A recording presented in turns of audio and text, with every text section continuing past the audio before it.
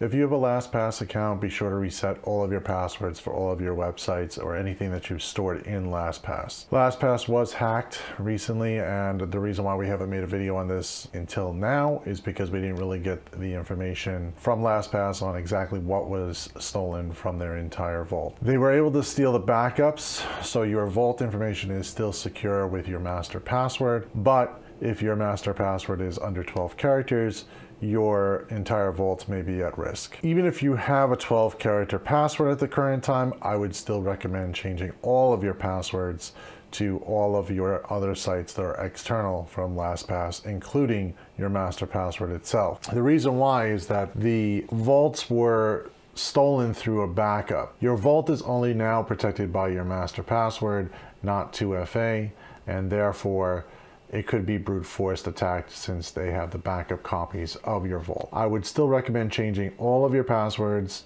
changing all of your site passwords, enabling 2FA on all of your websites. If you already have it on for all your other sites, you should always leave it on. If you're using 2FA and you're using a Google Authenticator app or the LastPass Authenticator, you would want to change and update your 2FA and change out your key. If you have it going through SMS or through telephone, just make sure that it is on a correct telephone number. And as well as if you don't have 2FA on any of your websites, you may want to think about turning those on, as that will also give you a second factor of authentication and protect you against anybody that may or may not have your password at the current time. Now we come down to a really tough topic here of, do you still trust LastPass after a few of the hacks that they've had problems in the recent past? Personally speaking, I don't use LastPass. I use Bitwarden. I think it's a little bit better product. It also has had a better reputation at the current time, and therefore that's why I use Bitwarden. I think it's a much more secure product. It's also very open source,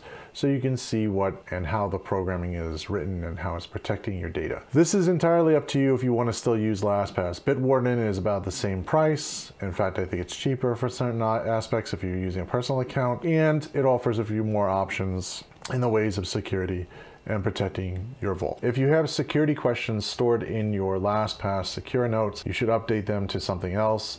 Even if they are false information, it's better off to put false information in for your security questions anyway to better protect your account. If you would like to switch over to Bitwarden, I do have all the links in the description and some notes and documentation on how to do a migration from LastPass over to Bitwarden relatively easily. I hope that if you are using the product and you still continue to use the product, that you back up your vault as well as still turn on 2FA for your LastPass. But in this case, since they got hacked all the way into their server, your 2FA wouldn't really help you. So be sure that you update your password at least 12 characters, letters, numbers, and symbols with capital letters and lowercase letters. Do like the video, do comment below. If you have any questions about LastPass, feel free to comment below, and we do actually read them and we will respond to them.